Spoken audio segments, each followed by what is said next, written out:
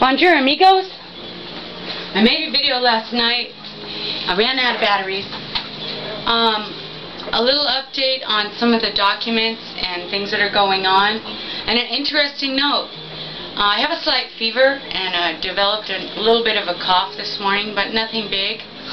I don't like it though. My neighbor on the next block, who I called last night, also broke out in hives last week. She thought it was her vitamins.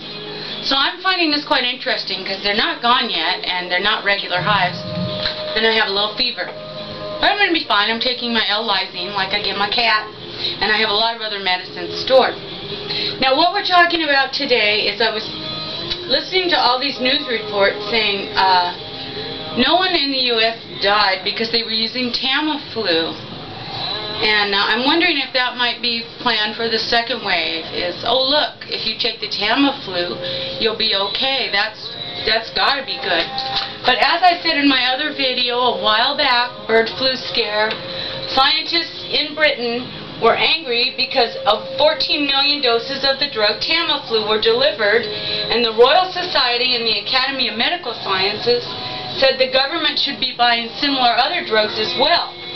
They had reports which suggested that Tamiflu was not effective. They also said that decisions were being made without taking account expert advice. They wanted to know more about it, and they couldn't get access to more information about Tamiflu. This is just something that concerns me, if we are being pushed to use this item. In this other document, I have to bring you over here. In this other document that I shared with you before, the Department of Defense Implementation Plan for Pandemic Influenza, you type up here Tamiflu. This is a PDF document so you can search it. Here it is. Combatant Command Logisticians place their orders for Tamiflu. And then at the end, this is the most important part of this document I did not get to tell you about. Annex F, the references. The references for this document. If you will look at the documents they refer to here, they have documents from every organization in the government, the CDC, the World Health Organization. They have the presidential directives on here. Like Alex was talking about presidential directives, they're in here. Here's directives.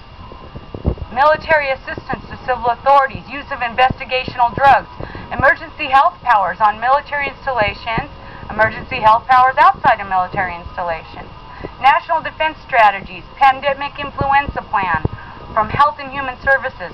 All these documents are referenced in the back of this one document.